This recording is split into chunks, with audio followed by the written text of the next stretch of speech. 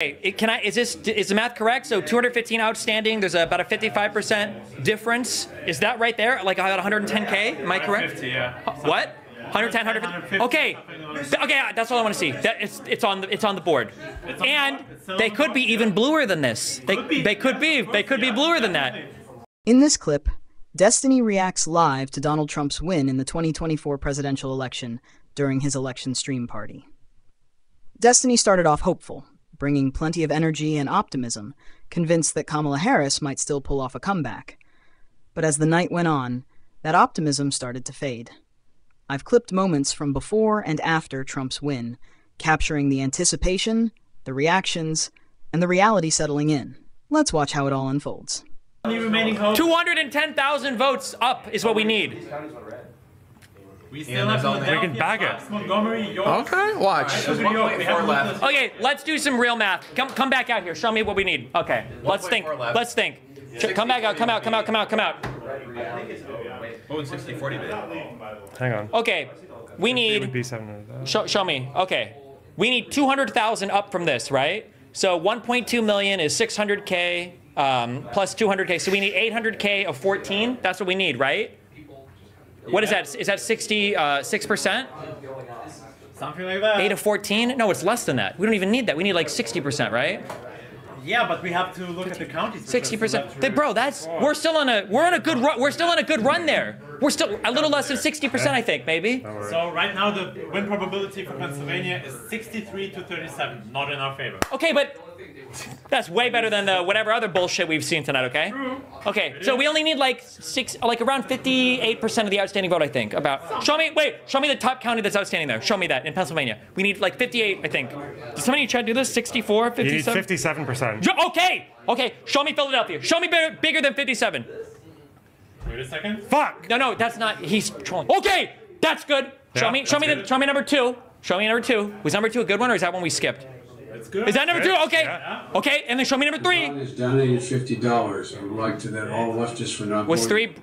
Bucks in York. Give me a second. Bucks in York. Bucks. Okay. Show me 3. Show me 3. Show me 3. We're gonna fucking be here till. Okay, that's okay. We don't need him. It doesn't tip. Where It's less votes as well. X. It's just chill. It's close. Okay. Fuck It's York. less Okay. It's close. It's close. Isn't It's it? still close. Well, It's close. Okay. Yeah, it's currently 85% win probability for Trump and 50% for Harris. Show me the top two again. Let me do more math. Let's do more math. Show me the top two. Show me the top two. For what? For Top two outstanding Pennsylvania. Let's add them up. Let's count how many votes we got. We need 200K all day. We do. Okay, bring me up number one. First county. We need 200K. That's all we need, baby. Hey, That's all we need is 200K. that's fine. Let's look at Philadelphia again. Okay. This one is 65. That's not the original. Okay, is the math correct? So 215 outstanding, there's about a 55% difference. Is that right there? Like about 110K? Am I correct? 150, yeah. What? 110, 150? Okay. Okay, that's all I want to see. It's on the board. And they could be even bluer than this. They could be bluer than that. Maybe a whole like. Because they have to recover all the burnt ballots that they set fire. Historically, tons of blue voters that come in for the walk-ins. Wait for the results. Okay. My fellow Americans, Big D here. Destiny, you're still on Reckful's couch. Wake up, wake up, wake up, wake up, wake up, open. That's a good one. Wow. Because he's on drugs. Yeah. Tripping. Wow. I think we've got Philadelphia. I need to be confident in my call. I did call it. 57% of the rest of the votes. That's so easy. That's like not even a challenge. It's not even like I've been married close. a long time ago. It'll be close-ish, but not that much. Close. Don't get too confident. It's close. Don't remember, at the end of the day, whatever happens, it's good for Israel. Okay. Harris campaign said an hour ago, we feel good about what we're seeing still with the blue wall. So they're not. Bro, that's what Biden said before he won. Yeah, we got to count the votes. If you're enjoying this type of content, please like and subscribe. It really helps bring you more videos like this. Now, let's get back into it. They control the courts, they control both houses of Congress, and they control the presidency. Again. Trump had this one time before, right? To be fair, he didn't do anything last time when he had all. At this point, the failures of Trumpism, the failures of of Trump and the Republicans are. But remember, at the end of the day, the biggest failures were of the Democrats. True. Because it was our fault, Josiah. Don't ever forget that. No. For what? For what? 100%. For failing to communicate our case to the American people. Well, what do you want to say? What do you want to say? I'm agreeing with you. I think it's. I feel like it's partial meme, though. I mean, like there's a self-reflection that needs to happen. I agree, absolutely. If he wins the... We're going to reflect. He's ahead in the popular vote. I know. Yeah. 5 mil. Yeah, that's a reflective moment. You can't blame Jill Stein for any of those gaps. True. That's not Jill Stein. The third party's had nothing to do with this election. Nothing. Kamala was just fucking. Pisco, what do you think? What do you think it means after all that he's done and the fact that he's never been a particularly popular figure? I mean, his approval ratings and favorability ratings were still below Harris's. If he squeaks out with a popular vote win and the Electoral College win, what do you think that says about this country? Nothing worth dwelling on. They're just stupid. People, half the country is dumb. That's it. Well, I mean, if you. I don't know. We can't go that far. I think. Really? You can really hear the mix of energy and panic in Destiny's voice as he reacts to the election results. At one point, he mentions a tweet from Kamala Harris's team saying everything was looking good, but it's pretty clear they probably knew the real numbers weren't in their favor. They likely had internal data showing the reality well before the public did. Watching Destiny's reaction as his confidence shifts is something else. It's like you can see the moment the hope fades. Let me know how you think Destiny felt seeing his candidate lose to Donald Trump. If you're enjoying this, hit that like button and let's jump back in.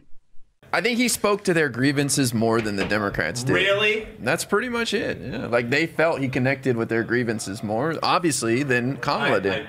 Do you agree with that, Steve? What do you think? My mic's on. Oh, feel free. Oh, I thought you were going to drop something insightful. The real story will be told, I think, in the demographic shifts for Trump. There is a world where, and it's possible that we can just never know the answer. There is a world where the answer is actually incredibly fucking boring, and the reality is just post-COVID, whoever was president was going to lose because of how the world was for the first year or two and all the recovery after.